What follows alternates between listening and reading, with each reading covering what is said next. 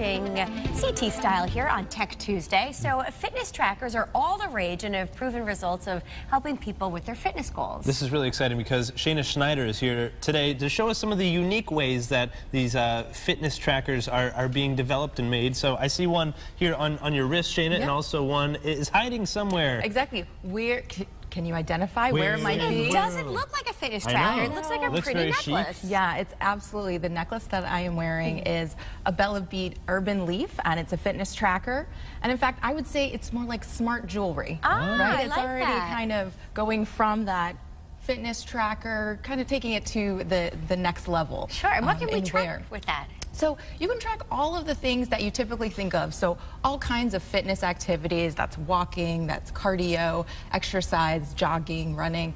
What's really nice about the Urban Leaf is that it'll also give you the opportunity to track things like gardening or playing with your kids. And I think that's really an opportunity with fitness trackers to remind you that it's really about uncovering time for fitness in your everyday life. And I think fitness trackers really help you do that. And it just kind of links up to an app on your phone? Yeah, so both the Fitbit Ulta, which I have on my wrist here, and the Urban Leaf both have apps that you track on your phone that'll give you all of the statistics and things like that. Now, there is a big difference in the Urban Leaf. It does not have a display, right? You can see I'm wearing it as a necklace. I can also wear it as a bracelet. So do you plug it in at night to get the results? Or no. So you sync it through Bluetooth. There is no charging that is necessary, which is great, right? Because so many times we might wear our fitness trackers and then it runs out of battery. We're like, no, it didn't count. You know?